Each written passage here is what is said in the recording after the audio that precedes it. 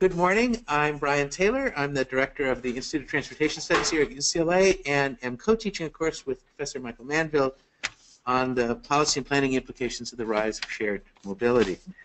And today, for our final speaker in a lecture series we've had on these implications of shared mobility, we're shifting to automation. And our speaker today is Dr. Steve Shladover. He's one of the pioneers of the creation of the topic of intelligent transportation systems in the U.S., and he began his work with the founding of the California PATH program, or Partners for Advanced Transit and Highways, in the mid-1980s. Dr. Shladover holds bachelor's, master's, and doctoral degrees in mechanical engineering at MIT, which I understand is in the East somewhere. Yeah, somewhere. Okay. Where he also satisfied the course requirements for a doctorate in transportation systems. He began working on applications to information technology for improving surface transportation as a graduate student, and has since then worked on a wide variety of research projects related to these topics. He combines hardcore engineering expertise with dynamic systems and control, with knowledge of transportation system policy, planning, economics, which enables him to effectively integrate these two to look at this incredibly interesting and complex problems that are arising with increasing automation. He was one of the first researchers to do in-depth investigations, probe vehicle data sampling in the days of vehicle infrastructure integration, where we were going to make the infrastructure smart as well, identifying limitations to the approach that had been taken at the time and recommending changes to it. Today he'll be wrapping up our quarter-long series by looking into the future in a lecture entitled Opportunities and Challenges for Implementation of Automation in Road Transportation. Please join me in welcoming Dr. Steve Shladover to UCLA. Thank you very much. I'm pleased to be here to talk about one of my favorite topics, and opportunities and challenges. So I'll talk about the opportunities first and then get into the challenges, which are indeed fairly challenging.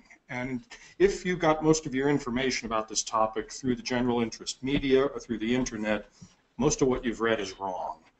And that's actually a problem, because the public and our elected officials are being seriously misled about what might be happening in coming years.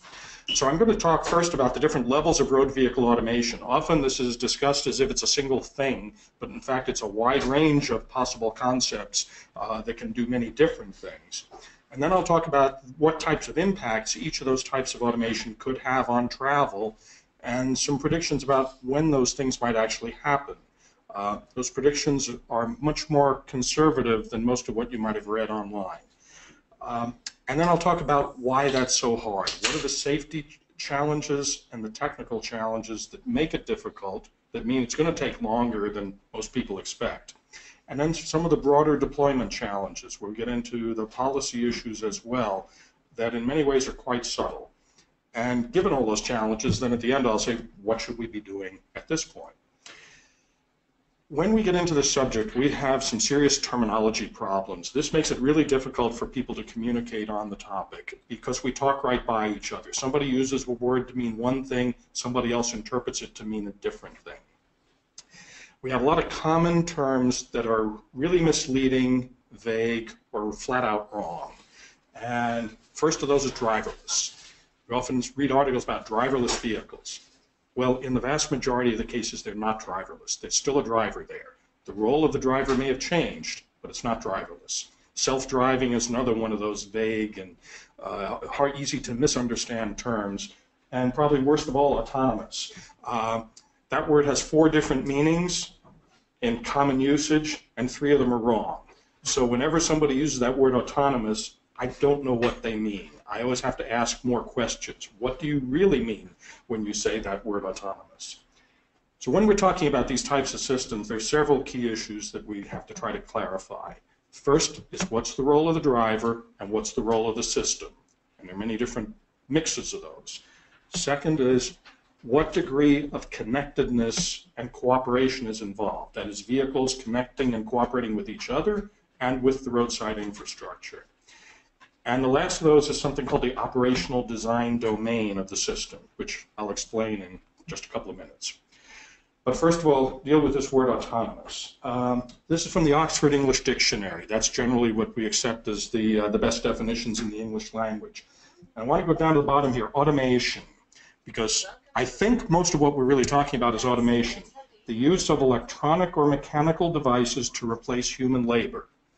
So if we have a system that's doing something that a human would otherwise do, that's automation.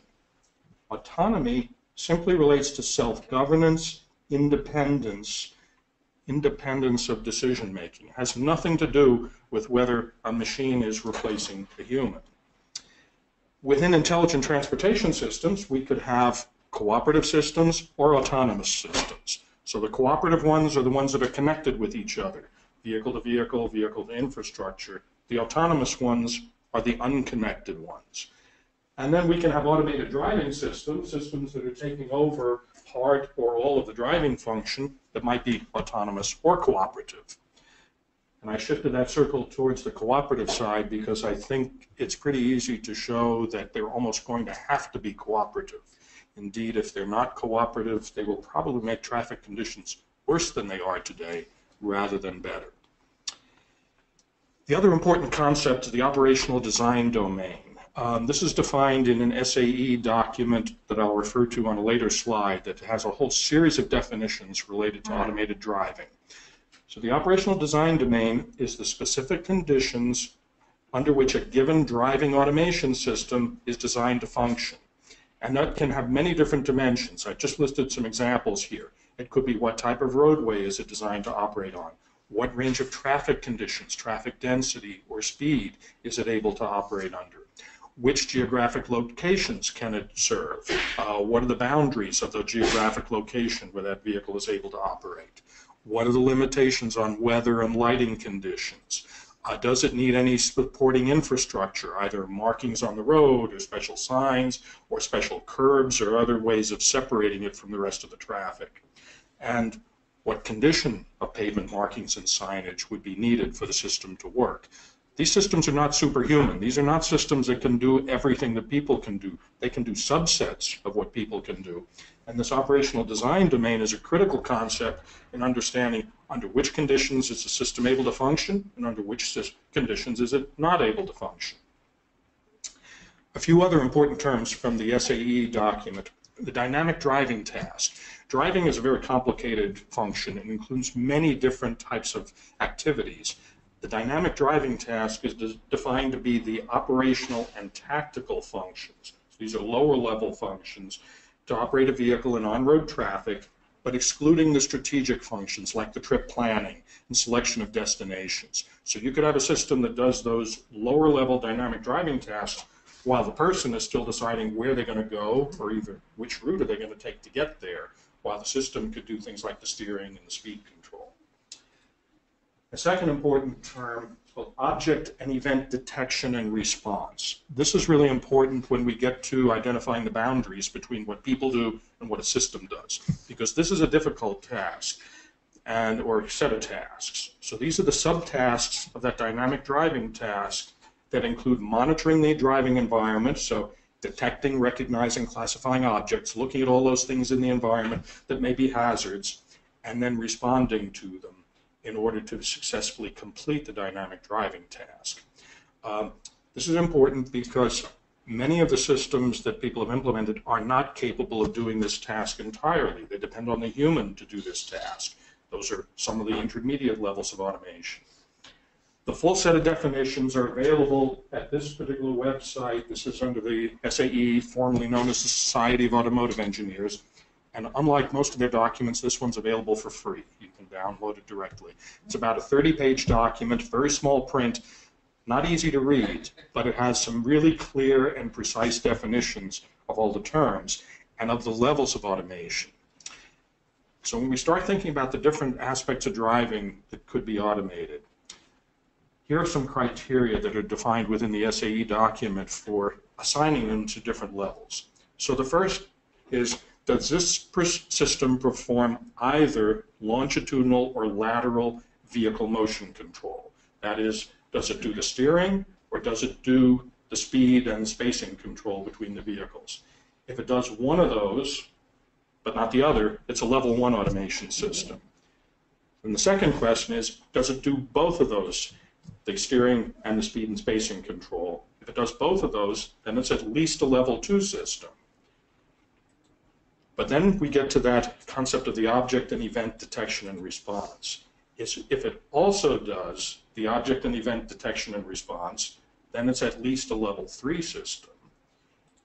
And if it also does the fallback, that is, responding to failures, if it can deal with all of the unanticipated things that might occur in the driving environment, then it's at least a level 4 system.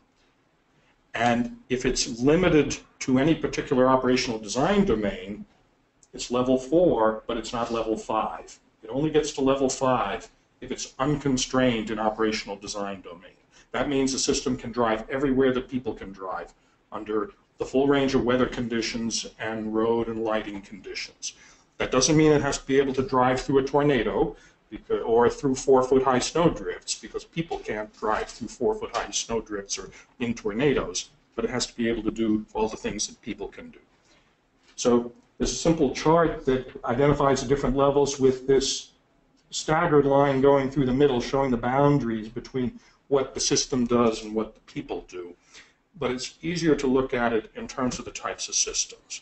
So level 1 systems would be, for example, an adaptive cruise control, which uses the radar to look to the distance to the vehicle in front and helps maintain a proper following distance, or something that does lane keeping, but the driver has to do the other driving function and to monitor the driving environment. Level 2 systems allow for doing both of those, the adaptive cruise control to control the speed and the separation, and the steering control, but the driver still has to monitor the driving environment. The driver is still doing that complete object and event detection and response. This is what we have on the market right now with a number of high-end cars that have been getting quite a bit of attention. There are also some new systems that have just been introduced that allow a vehicle to park by itself. If the driver gets out of the car will park, but the driver has to supervise it with a key fob and hold a button down to make sure if the driver does not continue to hold the button down, the car stops, because the driver is the one who has to make sure there's no child getting in the path of the vehicle or some object that the car is about to hit.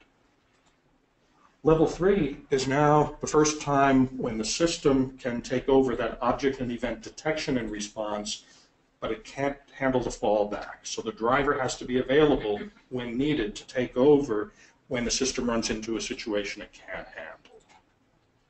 Level 4 is now the first level where the driver might actually be able to go to sleep, because the system can handle all the driving activities and can do the fallback. It can ensure safety regardless of what happens within a particular operational design domain.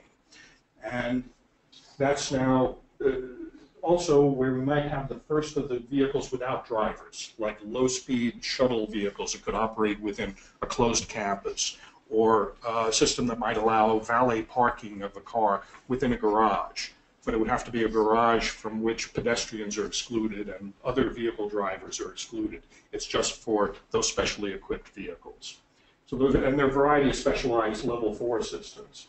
Level 5 is where we get to the automated taxi that can go everywhere, or the car share repositioning system that's going to be able to take the car from wherever you left it to wherever the next person needs it. We don't really get to that until we get to level 5. To show the relationship between the levels of automation and the operational design domain, this chart is actually quite useful because it shows the importance of that operational design domain. The blue things exist already today. So level 0, we already have safety warning systems or intermittent intervention systems on vehicles. Anti-lock brake systems or electronic stability control systems are on vehicles today, and they'll work everywhere. So they're out at this corner of the chart. Lane departure warning systems are here, blind spot warning systems. So these don't change the driver's driving task or driving responsibility, but they provide assistance to the driver. So that's still level 0 automation. Level 1 automation would be the adaptive cruise control, or, for example, some of the parking assist systems that will do the steering, but the driver still has to control the speed.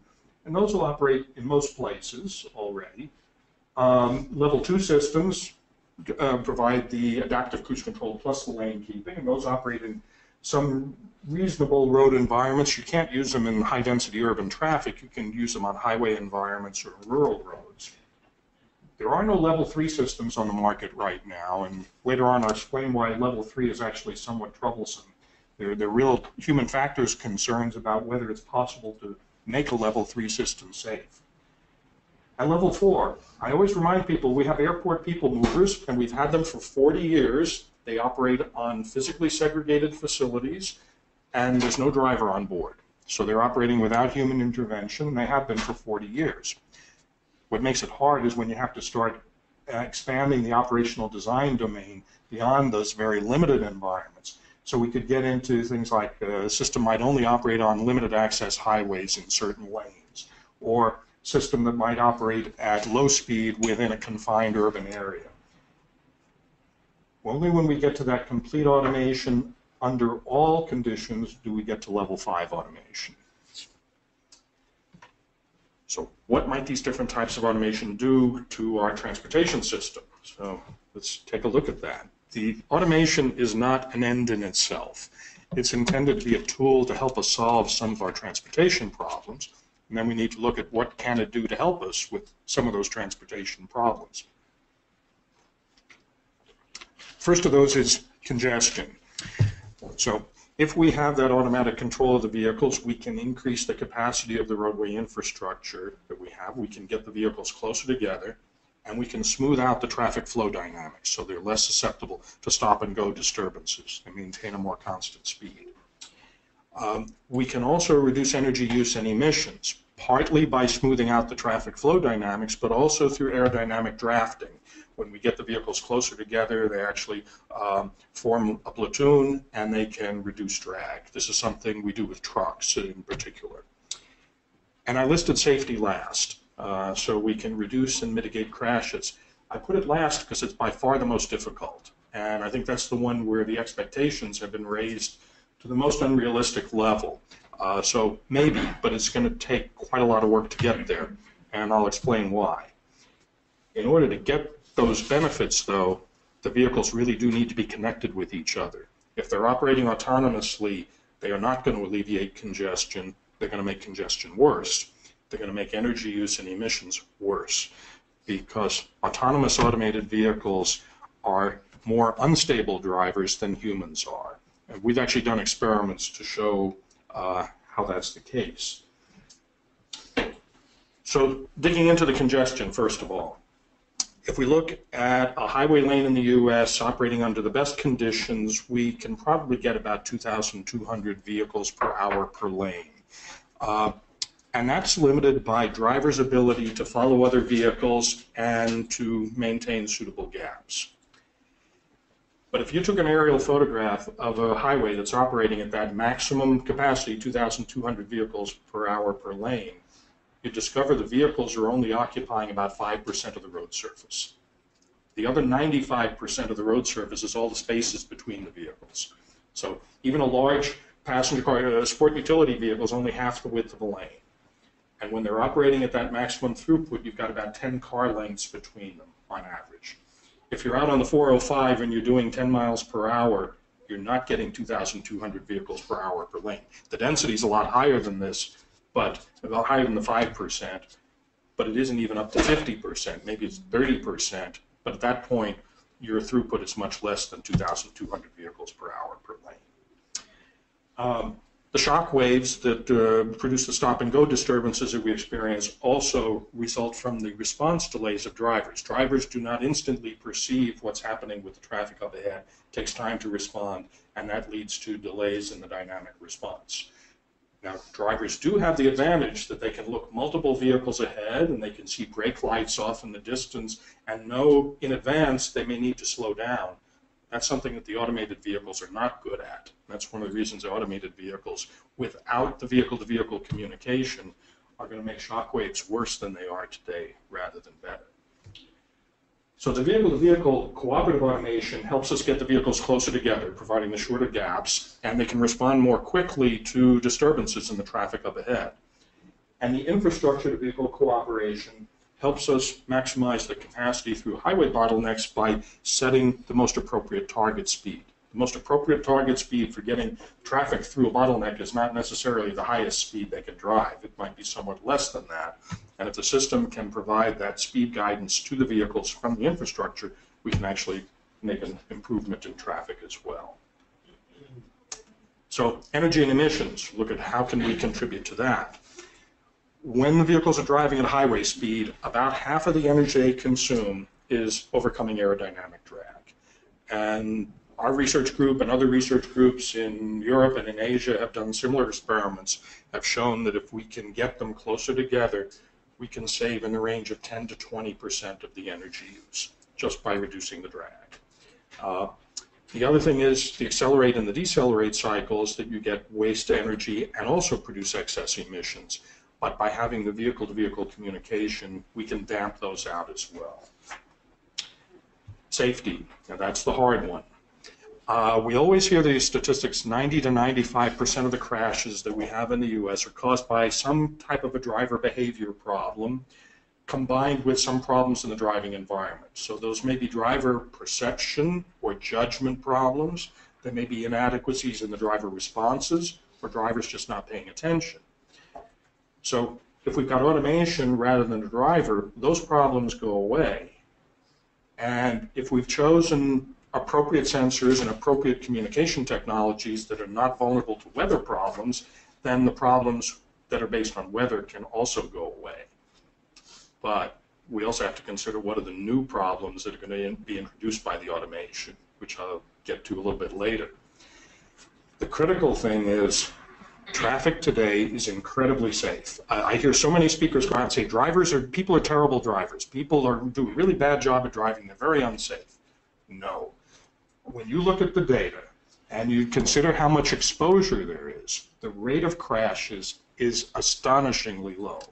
So just taking the US traffic safety data, there's about 3.3 million vehicle hours between fatal crashes. So that's 375 years of nonstop 24/7 driving. And think what that means and compare it to things like your laptop computers or your mobile phones or our other modern electronic devices that have lots of embedded software. Can you imagine a laptop computer able to go 375 continuous years without ever giving you a little hourglass symbol with a spinning blue donut that says it's not ready to give you an answer to whatever question you asked? Well, that computer was driving your car, you crashed, because it's got to be able to give you whatever information you need within about 1/10 of a second. Even if we don't look at fatals, but we consider injury crashes, there's about 65,000 hours between injury crashes. That's over 7 years of 24/7 nonstop driving. So when I talk about these higher levels of automation being further off in the future, this is the main reason, because nobody knows how to design software of the robustness to be able to operate for those extended periods of time under the full range of traffic complexity without getting into a serious problem. So let's look at the different levels of automation and what they might do. So first, either no automation or just the basic driver assistance, level 0s and 1. I think this is where we will see a significant safety improvement, because at this level, we're adding the vigilance of the system, its sensors, its sensor signal processing, to the driver's vigilance. So it's driver enhancements, safety warnings that can be based on the sensors that measure the distance and the speeds of the other vehicles around you. And while the automation is focusing on one of those driving functions, the driver can give full attention to the other driving function. Some of this is also just comfort and convenience, like adaptive cruise control. I've been using it for 5 years. Everybody I know who has a car with adaptive cruise control says they'll never buy another car without it. It is such a great driving convenience. Whether we get benefits in the traffic congestion, the energy, and the environment is going to depend on having that vehicle-to-vehicle and vehicle-to-infrastructure cooperation. But these technologies are already widely available. The market uptake has not been huge. Not that many people have chosen to get them as options, but they are widely available on many cars, both high-end cars and mid-range cars. Level 2 automation, that's where we've now got the steering control. Oh, question? Yeah. You mentioned before the blue spinning donut of the computer not responding. Has that happened with automated cars, the experimental ones? Oh, yeah, there are all sorts of things that they can't handle. I mean, every one of those experimental cars has at least one supervisory driver who's there to take over when things go wrong, and some of them have two supervisory drivers.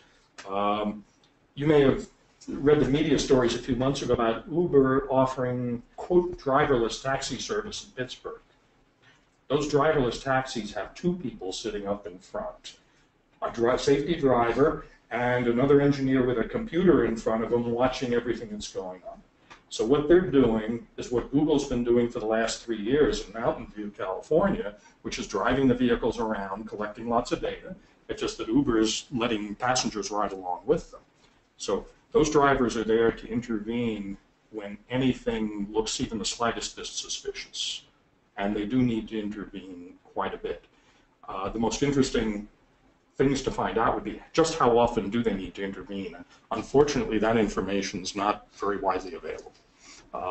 But I'd be really interested to learn what that is. I mean, certainly Google has put out enough information to show that they're getting better, but how good they actually are right now is still kind of hard to tell.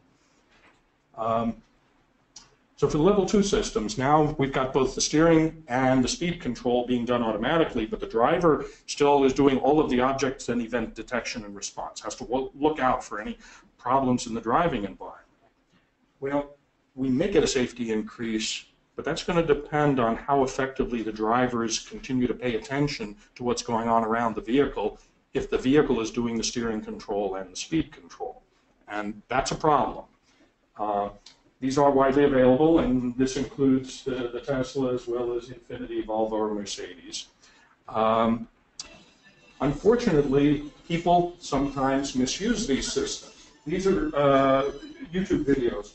The Mercedes system has a sensor in the steering wheel to detect that the driver's hands are on the wheel, because they expect the driver to keep their hands on the wheel. Well, this guy just take the soda can to the wheel to trick the torque sensor into thinking his hands were on the wheel, so he could take his hands off the wheel and do whatever he wanted. So as a safety, oops, sorry about the video, safety protection, the manufacturer built in that the user defeated. Well, that's not so bad compared to what happened in this other one. This is the Infiniti Q50. This is a case where a user went out on the highway. It doesn't have the torque sensor in the steering wheel, so it doesn't need the hands on the wheel. But this idiot got out of the driver's seat and went into the back seat of the car while it's hurtling down the public highway. And here you can see nobody in the driver's seat. And then he even shows a video. Sorry, the video is getting pixelated like that. There's a section there where he actually shows himself getting out of the driver's seat to go into the back seat. Now, this is unbelievably stupid, because if anything had gone wrong while he was doing this, it's guaranteed crash, and a pretty serious crash. Just be careful not to hit the steering wheel. Sorry, quality of the video is not what it should have been. But this is a case in which something that, at least in theory, should be making driving safer could actually be making it a lot less safe because people misuse it. And there's a lot of work going on in the industry right now to figure out how do you prevent people from doing stupid stuff like that. And the most common solution that I've seen, and I think it's probably going to become pretty standard, is a little video camera mounted right above the steering wheel that's looking at the driver's face. And if it detects the driver's eyes are not forward and at about the right height to be looking at the road, it'll turn the system off. And I saw a nice demo of that by one of the car manufacturers about a year ago, in which the test driver pulled out a mobile phone and looked down at the phone, and as soon as he took his eyes off the road to look down at the phone, the system started beeping and it started slowing the car down. So manufacturers have to put things in like that to prevent people from misusing the technology. So we get to level 3, conditional automation. Now this is when the driver can tune out, at least for part of the time, but has to be able to resume control when the system runs into a problem. So the driver could actually do something else, like read a book, or get on the tablet, surf the web, whatever. But it's limited by that necessity to be able to retake control within a short period of time, undefined, but on the order of a few seconds when the system gets in trouble. A lot of manufacturers have said they don't think it's possible to make this safe, because if you've not given the driver any tasks to do and just let them do whatever else they're going to do, how do you regain their attention when you really need their attention in an emergency condition? And I think time will tell whether we really see any of these come to market. It's still a somewhat controversial topic, and we may have government agencies stepping in and saying, no, you can't do that. Now, level 4 is where things get more interesting, and I've divided this into two categories, one for general purpose light-duty vehicles like personal passenger cars, another for other categories of vehicles. These will probably only be usable in some places, and think of the simplest environments like a limited access freeway. You don't have cross traffic, you don't have pedestrians, you don't have people pulling out of driveways, and other things like that. So the environment is simpler. There should be a big gain in driving comfort and convenience on this. This is a case in which the driver could actually go to sleep on a long-distance intercity trip, because to get to level 4, the system has to be able to ensure safety regardless of what malfunction might occur. And so we should actually have a safety improvement. We could get some significant increases in energy efficiency and traffic throughput if we've got systems using vehicle-to-vehicle cooperation. Every major vehicle manufacturer in the world is working their butts off trying to get this type of system ready to go on the market, because I think they can visualize tremendous demand among the public for systems with this level of capability. When might it happen? I'm guessing sometime in the 2020 to 2025 timeframe, we might see the first systems becoming available. Now, when we get to special applications, other than light-duty passenger cars, there are a lot more interesting near-term possibilities. So we could have buses operating on their own transit ways. Think of use of automatic steering control to allow the bus to operate within a very narrow right-of-way. You don't need a full-width busway, you just need one that's a little bit wider than the bus itself. You can offer a rail-like quality of service with a much less expensive vehicle and less expensive infrastructure than you'd need for rail. Another really interesting one is heavy trucks on dedicated truck lanes. If you can operate those in close coupled platoons, you save energy and emissions. If you can segregate the trucks from the rest of the vehicles, you can make the environment simpler and safer, eliminate problems with cut-ins of drivers who don't know what they're doing, and you can get higher capacity for a truck lane, and maybe with some really hard work on making it robust enough, you might even be able to get the drivers out of the following trucks in the platoon. Another one, the automated driverless valet parking makes it possible to get into more compact parking garages. If you can park the cars right next to each other, if you don't need space for opening the doors for people to get in and out of the cars. Driverless shuttles within closed campuses is a really promising topic area. If you can provide first mile, last mile access to transit, let's say coming to a university campus like this, or coming to an industrial campus, or a medical center, or a retirement community, or other locations where there's a way of segregating them from the rest of the traffic. Now you've got some opportunities to affect urban design. If you've got your urban design adjusted to account for use of these low-speed vehicles for providing the first mile, last mile access. Some of these might only be a few years away. There's been quite a bit of work on that, more in Europe than in the US. These are pictures I took in La Rochelle, France. This is during a demonstration of a European project called City Mobile. And you see a small vehicle here. It's driving under automatic control, only a little bit faster than walking speed. But it needs infrastructure modification. So here they set up a special traffic signal using a tram-like signal system. It communicates with the vehicle, so when the vehicle approaches, it requests the through signal for it, and it gives the red light to the crossing traffic. They also had to put up special signs to warn people about the vehicles. Here they're informing them about the flashing lights, because it was kind of an unconventional way of of managing the traffic. They had to eliminate parking along the route of the vehicle. There were special curbs that had to be installed so that bicyclists couldn't scoot right across the path of the vehicle, because if a bicyclist came across the path of the vehicle, the sensors on the vehicle are not good enough to be able to detect the bicyclist in time. So here we've got a video that I also took while I was there. You can see the speed of the vehicle. See, it's only a little bit faster than walking speed, and it's adjacent to the traffic lane. There is an attendant on board, and that person does need to intervene periodically.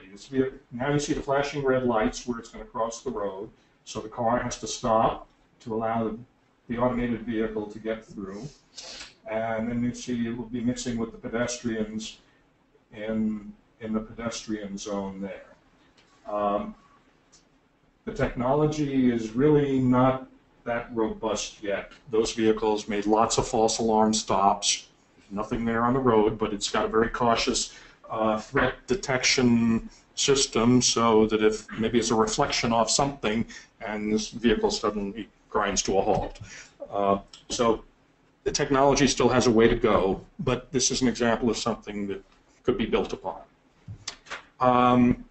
So what about the potential for shared use vehicles at level 4? Well, these low-speed shuttles are intended as shared-use vehicles for first-mile, last-mile access to line-haul transit, or for circulation within an activity center. And I think those will be coming in specialized niche applications.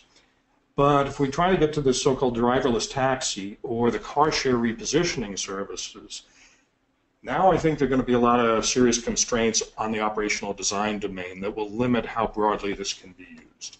So for the foreseeable future, I think it will only be within strictly geofenced locations that have been really carefully mapped and maybe even physically protected from hazards, within very limited speed range, probably only in fair weather, not in foul weather.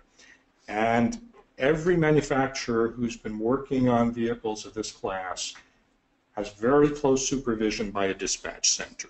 Those vehicles are not driving around unsupervised. There's somebody in the dispatch center who's overseeing them quite closely in order to make sure they don't get in trouble. And as part of some of the work we were doing for the California Department of Motor Vehicles to help them in the development of the state regulations for automation, I was actually really surprised at how strong an emphasis major companies that are working in this domain placed on the dispatch center. They said they don't like to talk about it publicly, so they don't reveal any of the technical details, but it's critically important to their operations. Level 5, that's the one that gets all the media attention and that everybody gets really excited about. So this would be that taxi that can take you or take your minor child anywhere they wanted to go, or take your impaired adult wherever they want to go, whenever they want to go. Or the repositioning of the shared vehicle fleet wherever it needs to be repositioned. Or the urban goods delivery and pickup without any driver on board. So that's sort of the ultimate in comfort and convenience, and it's also what leads to travel time disutility plunging to close to zero, because what does it matter? You can do whatever you want while the vehicle takes you wherever you want to go. I think that's going to take many decades. This is not going to be in the foreseeable future, because there's some huge technical challenges to get to that ubiquitous operation without a driver. When I tell students in Berkeley about this, they usually get really disappointed, and I say, no, look on the bright side. You could spend your entire career working on this, and you won't run out of problems to solve. You'll have lots of interesting things to work on until you're ready to retire, and maybe until your children are ready to retire also. So how long might it take to get to some of these things? I'm going to say these are my personal estimates of market introduction, and I'll explain why that's important on the next slides. And this is based on technological feasibility. If we have institutional and political challenges, those might add to the times. But so the green things exist already. Here we go from level 1 through level 5, and we look at different types of environments. Fully segregated guideways, of course we've already got level 4. We've had it for 40 years.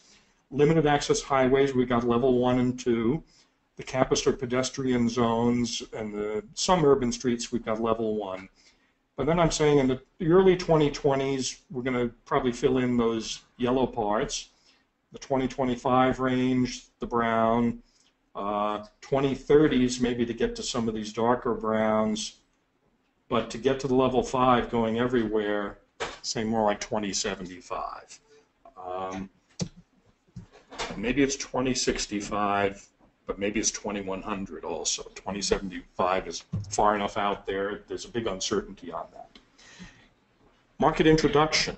This does not mean widespread use. And the reason is you have to consider how long it takes for things to work into the market.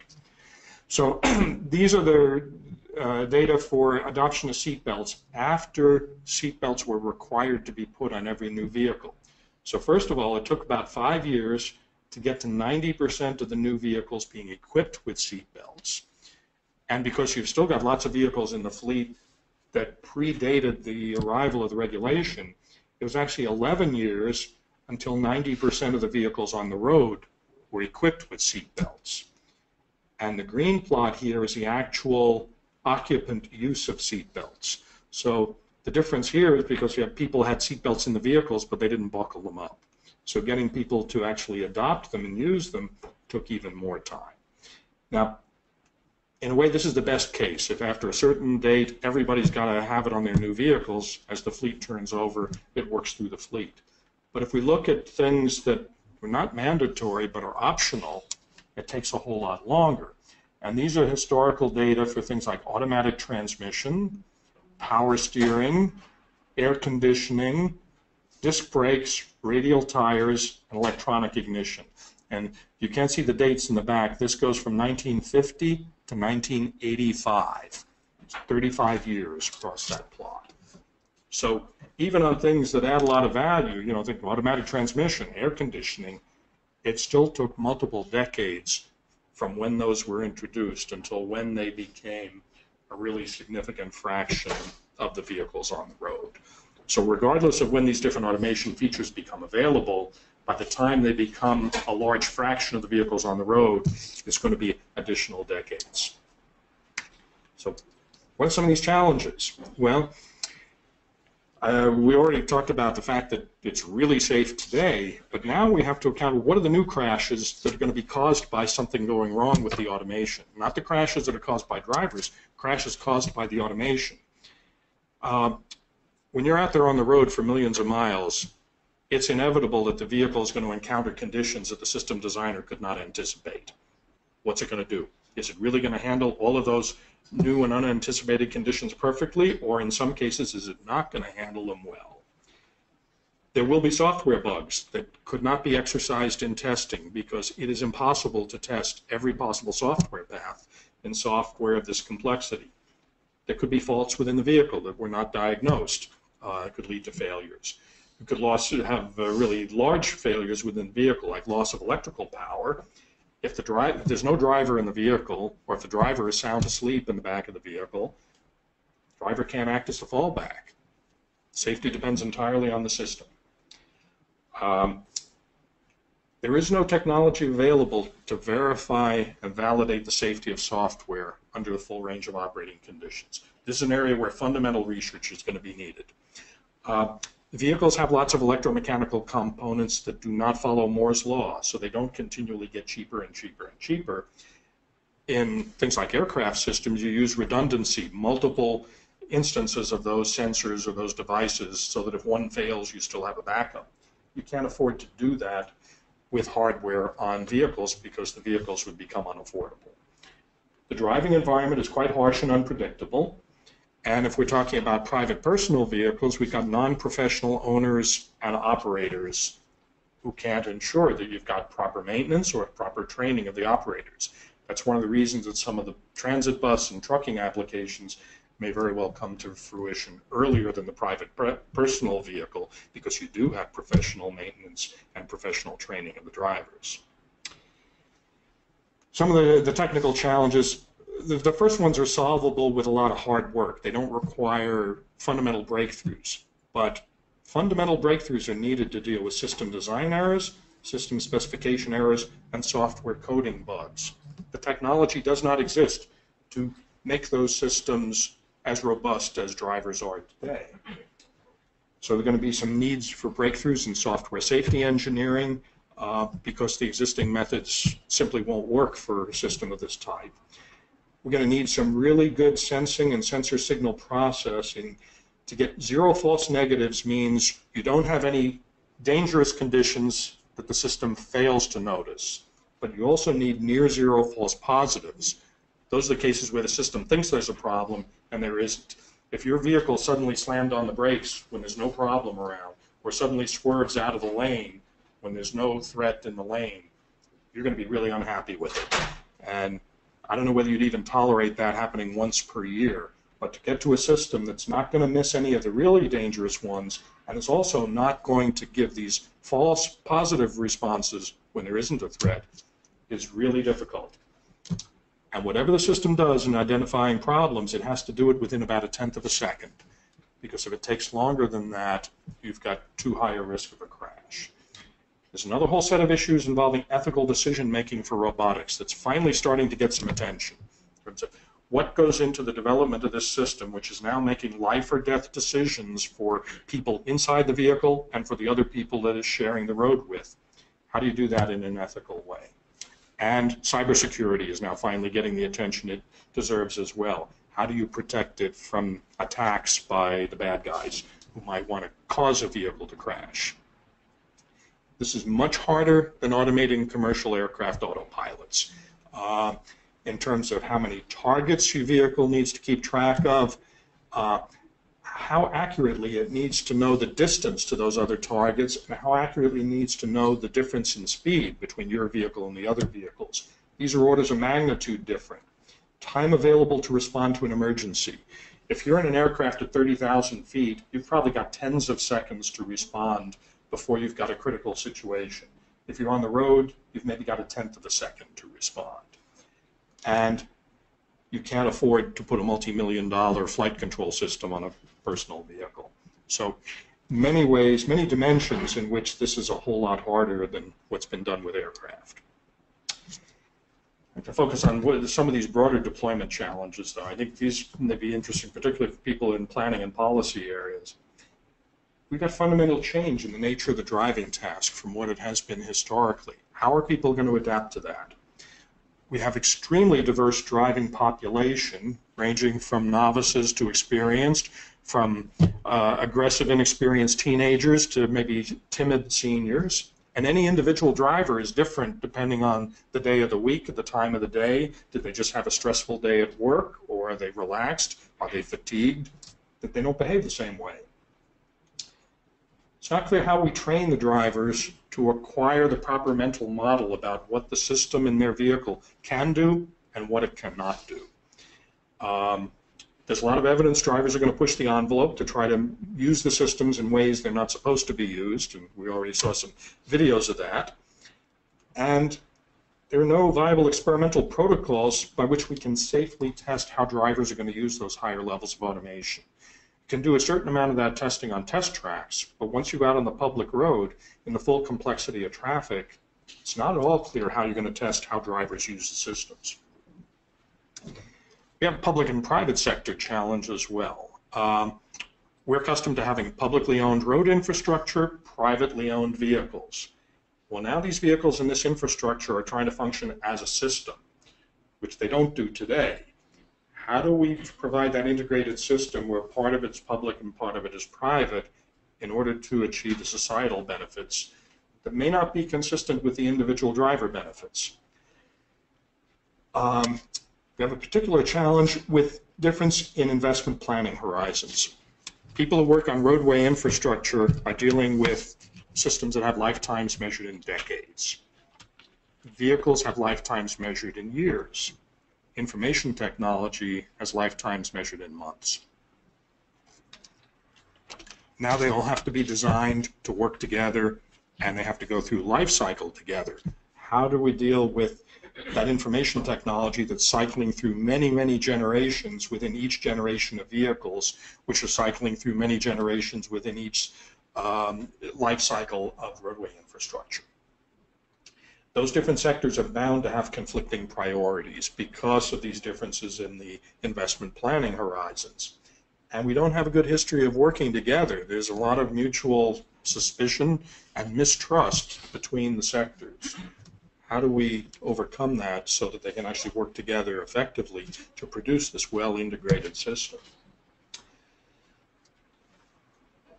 We don't have any business models at this point for funding the infrastructure that's going to be needed to support the automated vehicles. At this point, it's not clear how much infrastructure is going to be needed, but some infrastructure is almost bound to be needed in order for this to operate as a well-integrated system. How do we pay for it? What public policy actions are going to be needed to facilitate the implementation of the automation, assuming we've got the agreement that indeed on net it's going to be beneficial rather than detrimental? How do we harmonize the goals and the regulations among our different levels of government, federal and state, and among states? We already have different states taking different approaches to automation in terms of how risk-averse do you want to be on regulations. What lessons can we learn from other transportation technology rollouts where we've got vehicles and infrastructure under different ownership? And I think of air traffic control, and the next-gen air traffic control system is a good example where there's a lot of tension between public and private sector. We're dealing in an environment where the voters, the journalists, and the politicians are generally technological illiterates, which makes it really hard to sort out what's real from what's phony. And there's an awful lot of phoniness out there. How are they going to make wise decisions when they're being bombarded with information that's not correct? Virtually all of the rules associated with motor vehicle usage right now are founded on an assumption that a driver is controlling the motion of the vehicle. That's going to be different. So many of the assumptions underlying existing rules that govern motor vehicle operation won't be applicable in this more automated domain. And that's one of the recommendations that has come up, is that that be studied more closely. We've done a lot of work in Berkeley helping the California DMV with their regulations for the state of California, and that's helped us to recognize some fundamental challenges that we encounter when we're trying to define regulations. How do we balance the need to protect the public safety from unsafe systems while still encouraging technological innovations that could in the long term make things safer, but the first instantiations of those may not be so safe? We have historically a federal responsibility for regulating what is contained inside the vehicle, and state regulations for covering how the vehicles are operated. That boundary is now blurred because the operation of the vehicles is governed by software that's embedded inside the computers that are in the vehicles. And just within the last couple of months, NHTSA, within the federal DOT, has put out a statement that's trying to start clarifying what's that boundary between the federal and the state responsibilities. We don't have any technical standards that can be referenced as the baseline for the performance of the systems, for the safety of the systems, or for the testing protocols. Yet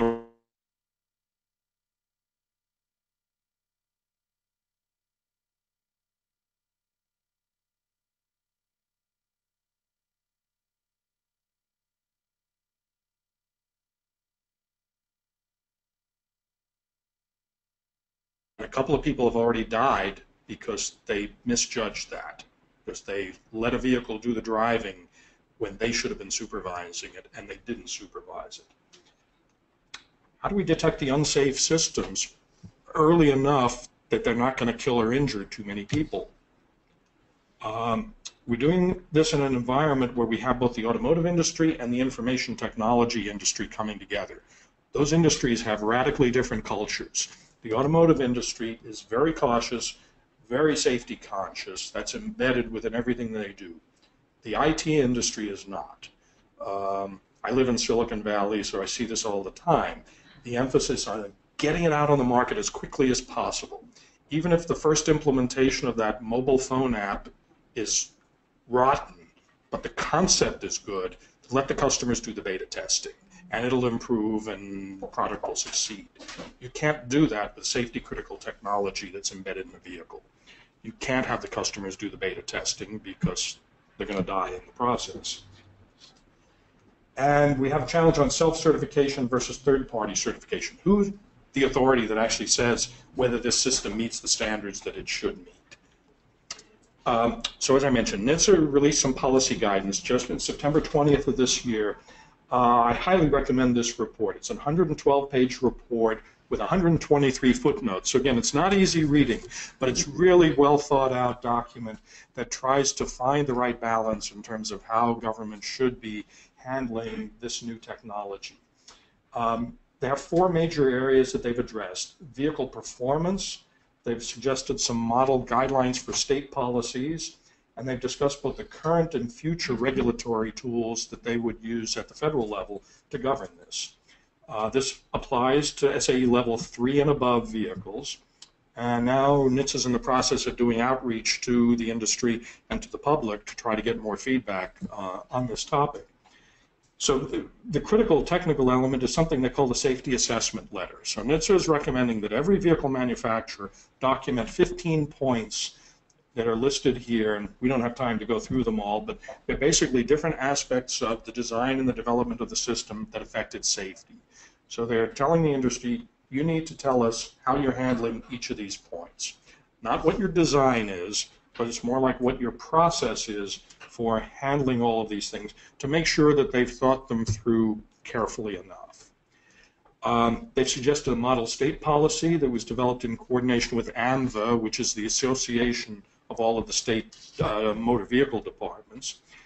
They've now tried to clarify the boundaries between federal and state roles in regulating vehicle automation, and they've made a variety of suggestions for what states should do, including, for example, if you're going to test your automated vehicle, get approval from the local jurisdiction in the location where you're going to do the testing. Make sure the local government agency is okay with your using their streets and that you've consulted with the law enforcement people in that local jurisdiction. They're suggesting some minimum rules for testing and the qualifications of the test drivers, how the highly automated vehicle should be noted on the registration, a variety of such topics. And they're also planning cross-border engagement with Canada and Mexico, so that it's not just a U.S., but it's really a North American approach to how the automated vehicles would be regulated. They recognize the need for enough consistency across states that vehicles won't be impeded from being sold in multiple states. But there's still some really big unresolved questions here. And this is among the reasons why you're not going to run out of things to work on for many years. First one, how safe is safe enough? Even if we talked about that baseline for what it is today, well, how much safer does it need to be if it's being driven by an automated system? What's the process you go through to determine how safe is safe enough?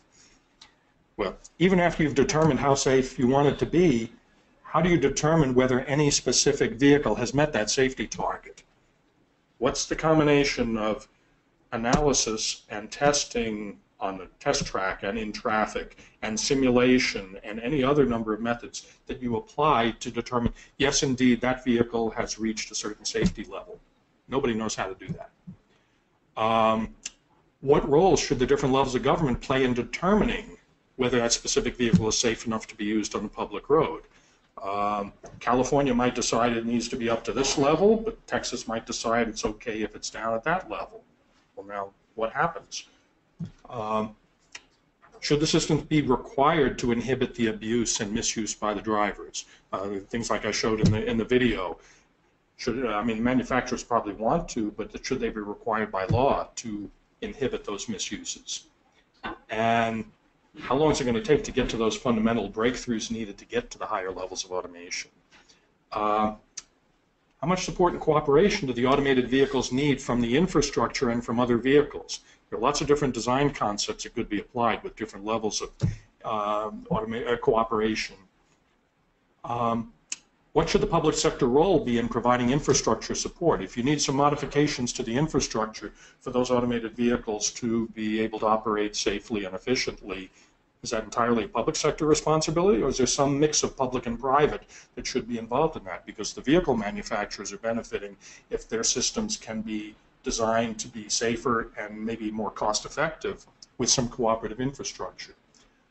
Are some new public-private business models needed to get to those higher levels of automation to allow for that vehicle and infrastructure integration? What's it going to do to public transport services? And to what extent will societal goals for mobility be enhanced or degraded? Some people say this is going to greatly enhance public transport by helping with the first mile, last mile problem. Other people say, well, if you make it so easy for people to use private vehicles, it's going to really undermine the role of public transport. And with all of those uncertainties, what's the net impact going to be on vehicle miles traveled, energy, and the environment? Department of Energy sponsored a first scan on that a couple of years ago, and they came up with this ridiculous range from minus 90% to plus 200%. Well, that says we don't know anything. If we've got a range from minus 90 to plus 200. One of the things that's being done to try to make some progress on this is a couple of NCHRP projects. There's a research roadmap. I was a co-author of that. It's a very small project to identify what are the things that state and local governments should be doing to get prepared for both connected and automated vehicles. And then some of the projects identified in that roadmap are being funded through a new NCHRP project and through other DOT mechanisms. We don't have time to go through them all in detail, but there's a set of institutional and policy issues. The ones with numbers actually have research projects that have been initiated already. So there's, out of these, the only one that's been initiated is the implications for motor vehicle codes. Another set on design and operations issues. A few of these have been started, one on cybersecurity, one on dedicated lanes for connected and automated vehicles. But there's still a bunch of other topics to be pursued. Transportation planning, there's one just starting up on automated vehicles and regional long-term planning models, kind of a concept study. And then there's obviously more work on developing, assessing the impacts, and then modeling the long-term impacts that connected and automated vehicles could have. And modal applications, there are a couple of projects on transit and long-haul freight and the implications of automation for those applications. So given all that, what do we do now? You're confronted with all of these challenges. Make a few suggestions here. Let's focus first on the connected vehicle capabilities so that we have the technology to enable vehicles to communicate and cooperate with each other and with the infrastructure. There's been a process going on for about the last 15 years to try to develop something called dedicated short-range communications. So it's a wireless communication technology to enable this. Unfortunately, it's in jeopardy right now because some of the internet interests are trying to grab the spectrum set aside to do that. I'd say in order to get the earliest benefits from the highest levels of automation, let's concentrate on those transit and trucking applications, particularly when they can be done in protected rights of way with some separation from the rest of the traffic. We've got professional drivers and maintenance, and the users, the owners and operators of those vehicles can get a direct economic benefit, so they can justify the cost of a system before it comes down to a consumer level cost. We should see how we can capitalize on managed lanes to concentrate the equipped vehicles together. We already got lanes that are segregated from the rest of the traffic for purposes of HOVs or for a tolling. Let's see if we can get the connected and automated vehicles concentrated in those lanes so that there's a higher percentage of them coexisting with each other. And then lots of fundamental research on the enabling technologies to get to level 5. So there's going to be decades of fundamental research and a lot of engineering disciplines in order to build the technological foundation that we can get to those higher levels of automation.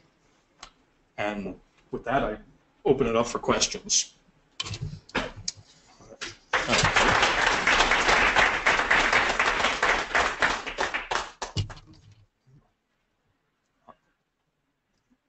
Yeah, okay. So you were saying that the existing transit applications have a very high level of supervision. You also sort of posed the question of how safe is safe enough. Do you have a sense of where people are at? Well, let me talk about how safe is safe enough. I've heard a lot of people talk about, oh, it's got to be 5 times as safe or 10 times as safe, just kind of pulling numbers out of the air without necessarily thinking about what does that mean. What would it take to get to that? So I don't think there's any consensus at this point. I've never heard anybody say it would be acceptable for it to be less safe than today, because that question has come up as well. And we always start with at least equally safe to today, but then how much above what it is today, I think is still an open question. And it may be different in different countries, may be different even in different parts of the U.S. People may have different attitudes towards it. When we do work with California DMV, the question always comes up, how can we show that we've done our due diligence to protect the public against a vehicle that has not been properly engineered? Because you don't want to have the case where a vehicle has killed a child, and now the public says, what did you do to prevent that from happening? Have you done your due diligence? On the other hand, the state of Texas decided they didn't want to pass any regulations because they wanted to become a hotbed for development of the new technology. So I asked somebody from Texas last year, what are you going to do the first time one of those vehicles kills a child out on the road? And the answer was, well, we'll think about that when the time comes. So again, different attitudes in different places. I'm sorry, now I forgot your first question while I was answering the second question. Yeah. Like, how safe is safe enough, but specifically towards transit? Oh, towards transit. Well, I mean, transit is always assumed to have a higher level of safety than private driving, and it does maintain that safety record. With the transit applications, the bigger safety issue is probably going to be safety of the pedestrians who are coexisting with the vehicles, not necessarily the people inside the vehicles, but the other road users that it's got to share the space with. And how can the vehicle be engineered to be safe enough that it's not going to hit the pedestrians or the bicyclists, but also be able to maintain a viable commercial speed? I showed you that vehicle in La Rochelle in the video, and it's running at a very low speed. It was a very low speed because the sensor range is really limited, and if they had a larger sensor range and more intelligent sensor signal processing, they might have been able to detect threats further away and go faster. But that's the state of the technology at the time the vehicle was developed. Yeah. Why do you think there's so much misinformation or perhaps false optimism about the deployment of the systems? Yeah. I guess getting to level 5. Yeah, that's. Repeat the question. Yeah. Yes. Okay, that's right. Why is there so much over-optimism and false information about the timeline to get to these higher levels of automation?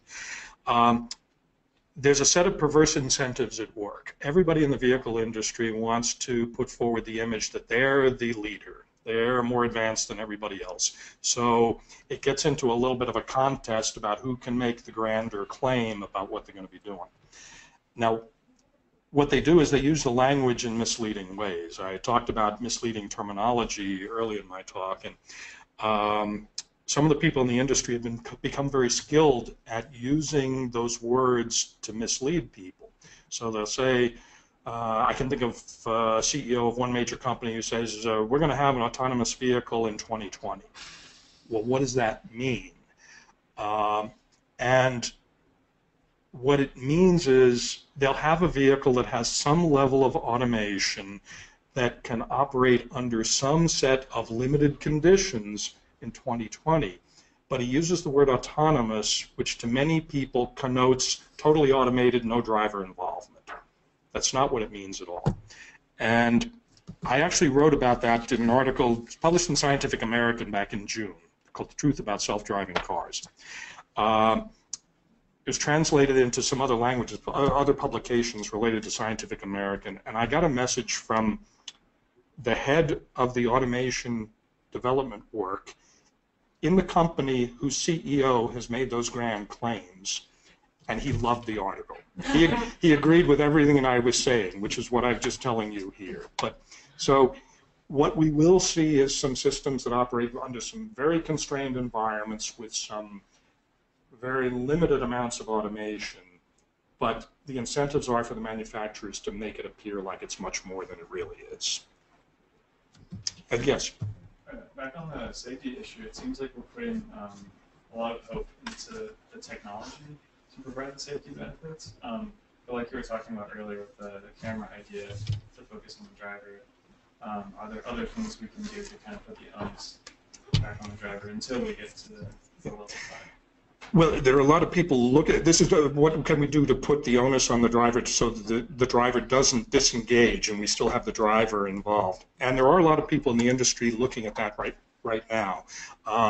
Indeed, General Motors purchased a company that does eye tracking a couple of years ago, and I'm pretty sure that's because that's the way they're going to make sure that the drivers of their system have their eyes looking forward.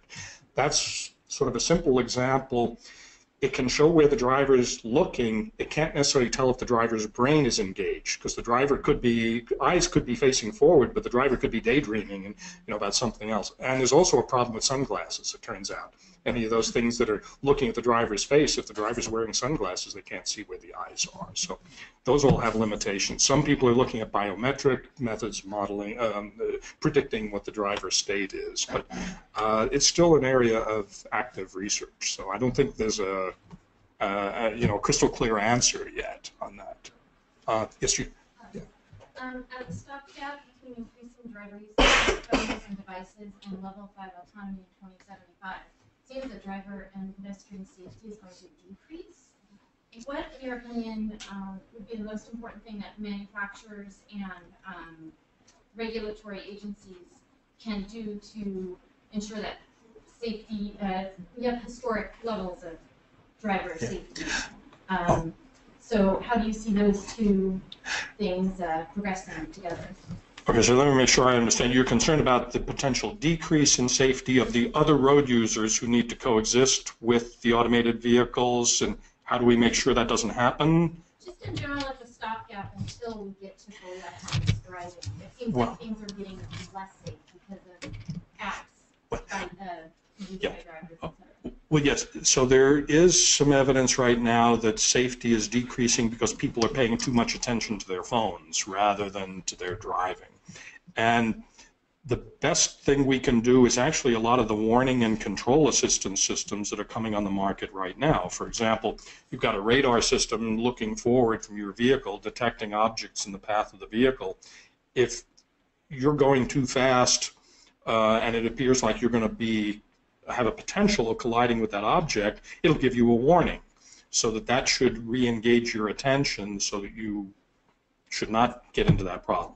Or if you're drifting out of the lane departure warning system that recognizes the position of the vehicle relative to the lane markings will give a warning, or in some cases may actually steer the vehicle to try to keep it within the lane so it doesn't depart from the lane. So those are all technologies that have been under development for a while, and they're coming on the market. I think they will help enhance driver safety. The place where things get awkward is when the automation takes over just enough of the driving that the driver isn't paying attention anymore.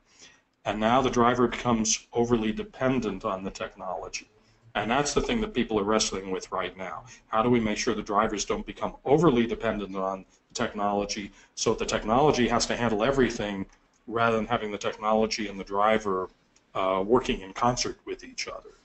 So, and I think that's going to be one of the key things. How do you get the technology and the driver mutually supportive in trying to ensure safety? Yes? So at this point in time, how concerned do you think we should be with the potential of AVs to work against I didn't hear the end of the question. Potential to work against? public transportation? Oh, how concerned should we be about them working against public transportation? I think the main thing is to try to encourage the public transportation applications of the automated vehicles. So how can we apply the technology to help make bus transit systems work more effectively? How can we use that to encourage first mile, last mile access to line haul transit systems in areas that are they're not well served with first mile, last mile access? So and I think those could be early winners in the use of the technology, particularly when we think about technologies that involve some cooperation with the infrastructure. Because if you've got a transit service operating on a fixed route, you only need to put the infrastructure technology along the route of that vehicle. You don't need to put it on every street in the network. So I think there are a lot of opportunities to use the technology to actually make the transit work better. But there has to be a commitment to do it. Yes, in the back. Sorry, that's a follow-up question. So is that where the relationship or the opportunity between like autonomous vehicles and TNCs comes in to try to enhance that First mile, last mile connectivity, is that what you're alluding to? Okay, a question about the relationship between TNCs and the automation and. In terms of enhancing, as you alluded to right now, first mile, last mile. Yeah, well, and I don't think of this so much in terms of TNCs as I do in terms of transportation services, regardless of who's operating the services. I mean, a TNC just happens to be a particular form of service provider, but that service might be provided by a traditional transit operator or by a TNC.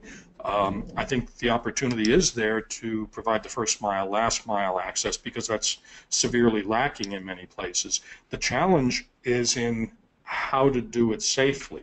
Where can you do it in a place where you can have some kind of segregation between those automated vehicles and the rest of the traffic? And for example, in the UK, there's a town called Milton Keynes where they're doing some experiments. They have some really wide bikeways, so they're using the bikeways for the automated vehicles. They're small automated vehicles, but they're providing some of that first mile, last mile access using the bikeways. So that's maybe a special circumstance, but we need to look for examples like that. Or I also think of retirement communities where you might have kind of a gated community and it's got limited traffic on the roads, but if you can put the vehicles out there where they can help improve accessibility, it also helps with the accessibility of seniors who may not be so good at driving anymore, or may not be so comfortable with driving anymore, but the automated vehicles could provide circulation service within the community. Yes? Yeah, how large of an impact or how important do you think like public perception is in this technology? Like, do you think over time it'll be really important to be able to like implement it or have people use it, or do you think like over time people will just adjust to use it? Well, I think public perception is actually likely to be pretty volatile in this area. Right now, the public perception is this is going to be nirvana. This is going to solve all of our problems, and it's going to make life so much better. But it's based on a misperception about what the technology is really capable of doing. And the thing I'm worried about is the backlash. When people start becoming aware, oh, this isn't really everything I thought it was going to be, it's actually something much more limited, are people going to say, oh, that's not even worth dealing with because it's so insignificant? We also have a problem. The public perception has also cost some people their lives already because people thought systems were much more capable than they really were. You know, even if a system works 90% of the time, that's nothing because you still have to deal with the other 10% of the time when it doesn't work. It works 99% of the time, that's even more dangerous because people forget about the 1% of the time when it doesn't work. And obviously a Tesla driver in Florida thought he had a really capable system, and it turns out that system wasn't nearly as capable as he thought it was. And the manufacturer of that system didn't do a very good job of explaining the limitations of the system so that you have an informed user. So where I'm going with that is there's a really serious responsibility on the part of the developers of these systems to educate the customers about what the systems can do and especially what the systems cannot do. They have to really do a lot of work to make sure people understand the limitations so they don't get in trouble and they don't try to use the system in situations in which it's really not capable, because that's when it gets very dangerous. Okay, last question. Oh, yeah. Everyone put their hands down, right? I'll be polite. So Yeah. piggybacking on that, you talked about the perverse incentives earlier about getting this information. What are going to be the incentives for manufacturers to take responsibility, to take this responsibility if their incentive is actually selling more cars? Okay. Yeah, so what would the incentives be for the manufacturers to behave responsibly? Well, I'd say the first incentive is the liability system. So, I mean, that's in a way what our tort liability system does. It holds their feet to the fire if they do something irresponsible.